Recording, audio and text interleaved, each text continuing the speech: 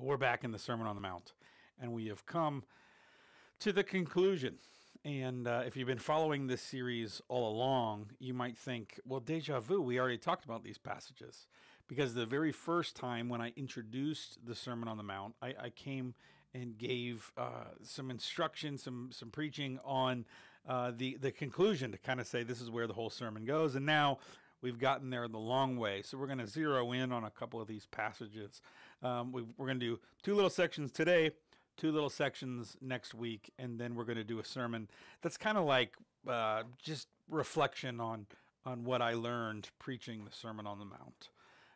So we've come through the content. We had the golden rule in chapter 7, verse 12. So whatever you wish that others would do to you, do also to them, for this is the law and the prophets. And that concludes the middle section and sort of ties in with chapter 5, talking about the law and the prophets. And then Jesus, to end the sermon, gives some warnings. Okay, he's been preaching some pretty tough stuff. And he knows that it's tough. He knows it's not easy. He knows there are challenges to following this kingdom kind of life. And so he ends giving a number of pairs, okay, a number of dualisms, okay, pairs of sets of two, okay. And so there are two ways and two kinds of fruit, and then there's going to be two destinations and two foundations. So there's this this contrast theme. So let me read our verse for today, chapter 7, starting in verse 13, going through verse 20, and you'll hear the contrast.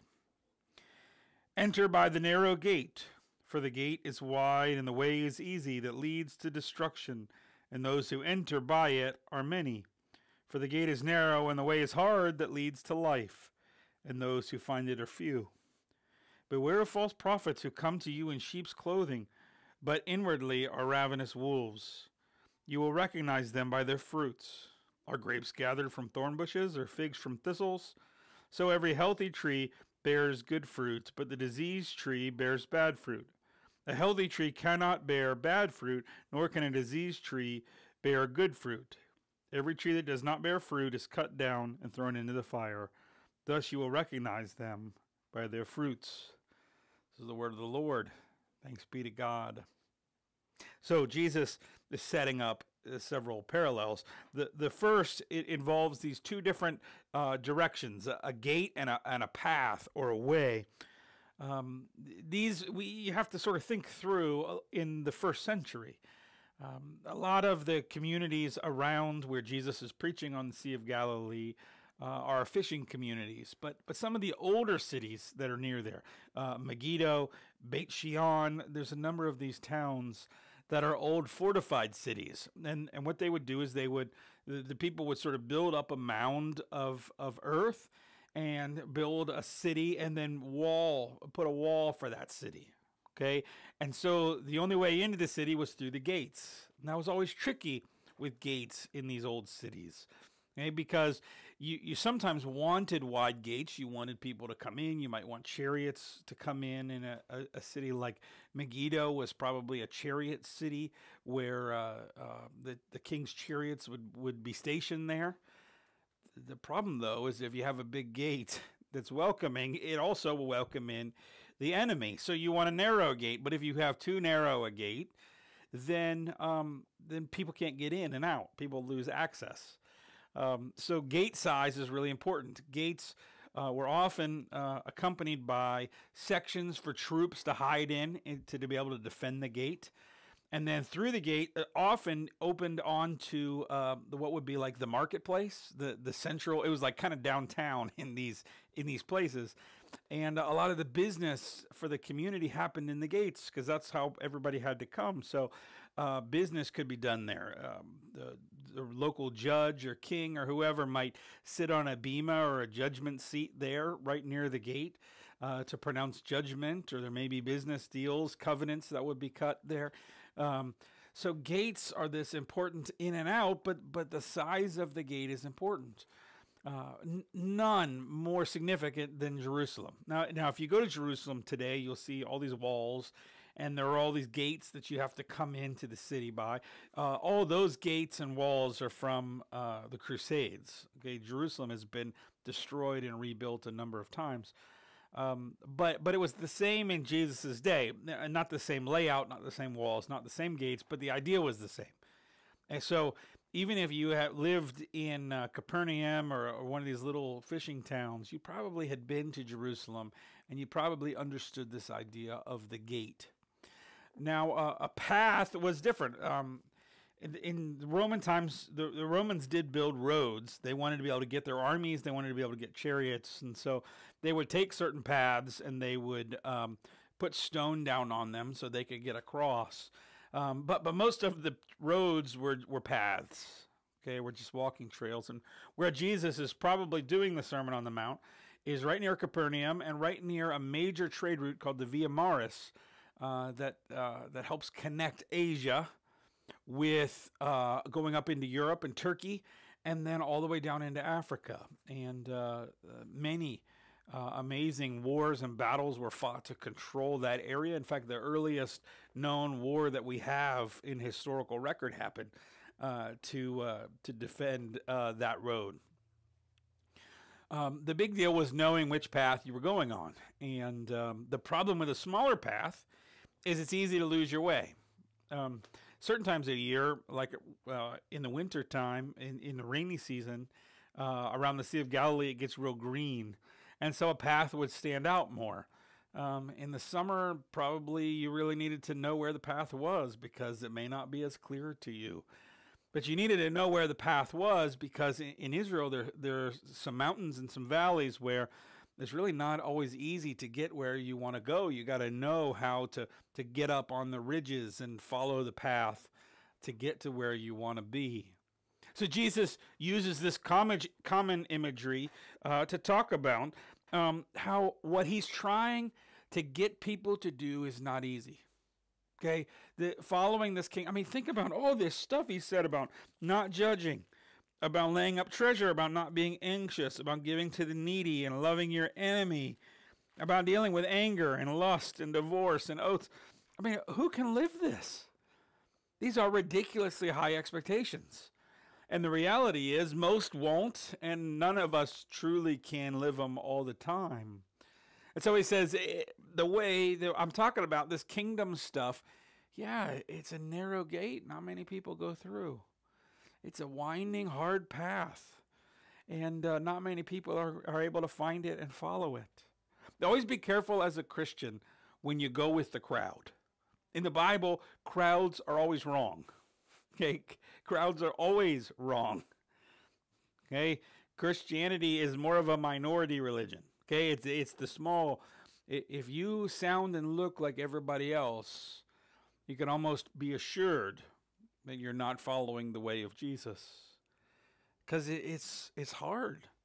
Okay, and I don't know why Christians think their life ought to be easy. Anywhere you read in the Bible, you're going to find Jesus talking about trials and tribulations and difficulties.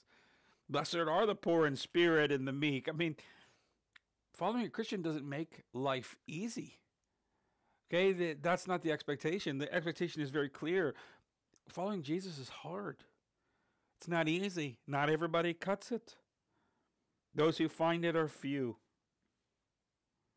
So, where do you go from there? Then you're how do you know where to go? Well, sometimes you got to follow leadership, right? Somebody's got to show you the way. But Jesus says, be careful, because not everybody who wants to show you the way knows the way, and not everybody who wants to show you the gate knows which gate they're going to. Beware of false prophets. But how do you know? There's this great principle. Very biblical principle that Jesus uses here. You'll know them by your fruit, by their fruit. Your life produces fruit. Okay, you do things, you act a certain way, you relate to other people, and what is the fruit? If I really want to know, and I mention this at funerals often, how do we know how somebody lived, or did they know Jesus? You know them by the fruits. What are the fruits that they produced? And Jesus has a couple different elements of this metaphor. And we don't have to think necessarily back to the first century to understand like we did gates and paths, because this is just everyday stuff. And as I've been reading this passage this week, I've been thinking about my own garden. My wife and I, we have a lot of different animals. We have 4 kids, a rabbit, a dog, some reptiles. I mean, we have frogs. We have all kinds of stuff.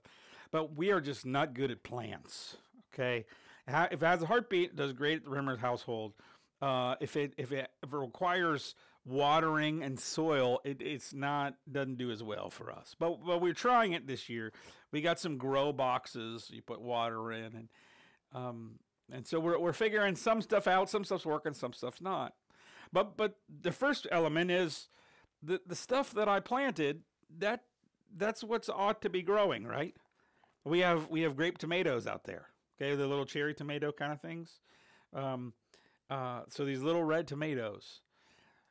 Well, if I start getting bananas on that plant, then there's a problem, right? I may have bought the wrong plant or it was mislabeled, but the reality is whatever the plant is, that's the fruit it's going to produce. Okay, if you wait long enough, you can identify the plant based on the fruit.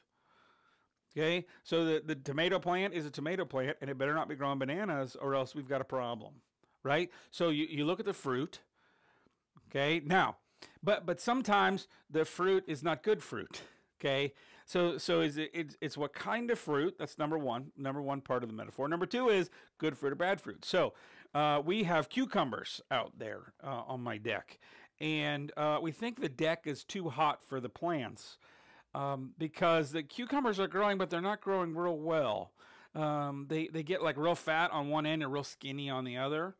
Or we have had a couple that were real fat and then got real thin and then got real fat again. We call them nunchuck cucumbers. They look like nunchucks, you know.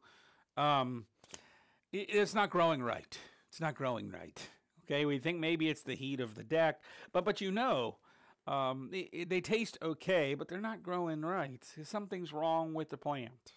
Okay, so part 1, the right fruit goes with the right plant. Part 2. The good plant produces good fruit. Our tomatoes are doing fantastic. Our cucumbers, not so much. Okay, there's something wrong with those plants, and I got to try to figure that out. Figure out how to grow them differently next year, right? And then part 3 is every tree that does not bear good fruit is cut down. Okay, you prune. Okay, and if anything that's not doing well, there's no use in keeping. Okay, we have a zucchini plant. The zucchini plant hasn't produced at all. There's no point in the zucchini plant. We haven't really watered it that much anymore. We're just kind of letting it go because there's no use trying to save a zucchini plant that's not going to produce at all. Okay, pruning, you got to chop. Jesus uses this metaphor with a grapevine. I am the vine, you are the branches. Part of my house, we have a pergola.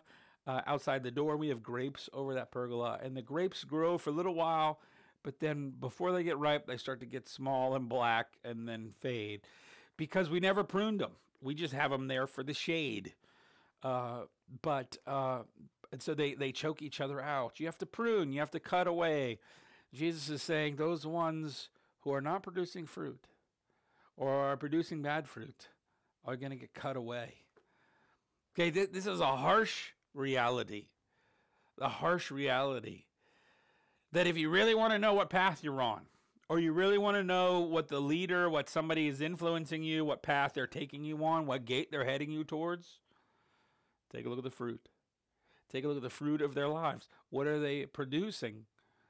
Because if you're living this kind of kingdom lifestyle, okay, if you're going on the hard path, going towards the right gate, you're living this stuff out, it ought to bear good fruit. I mean, Paul even talks about the fruit of the Spirit: love, joy, peace, patience, goodness, faithfulness. I mean, Paul understands that good life, good living, Christ at work in your life ought to produce fruit. So if there's not fruit in your life, or if it's bad fruit, you need to take a look in the mirror. Or if somebody is trying to lead you and influence you, they're sort of being prophetic in your life, and you're not sure if you can follow them, the question is fruit. What are they producing? What are they producing in their family? What are they producing at work? What are they producing in all? Is it godly fruits? Then it's a godly plant. Then it's rooted in the right place. Okay, then it's heading towards the right path. It's going to the right gate. Listen, Christianity is not easy. It's not easy. It's hard. It's hard to live this kind of life. But if you do, and Christ is working you, it produces fruit, and you can know someone, and you should be able to look at your own life and see the fruit. And if there's no fruit, something's wrong. Either it's the wrong plant, or there's something unhealthy that needs to be corrected. Beware of false prophets. Pay attention to who you're following. Pay attention to where you're going. Pay attention to your own fruit. All these warnings that Jesus knows we need to hear after hearing all this Sermon on the Mount.